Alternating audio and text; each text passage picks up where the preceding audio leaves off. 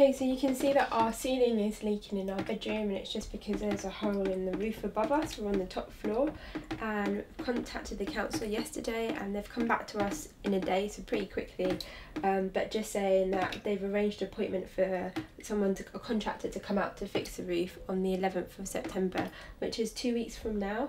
And we've got a predicted week's forecasted heavy rain, so if you just want to come and have a look within the 5 minutes as to how much actual water has just dripped down from the ceiling, and that's just been like 5 minutes of heavy rain. We're thinking this is an urgent problem. It needs to be fixed now because that's just going to cost us more to replace.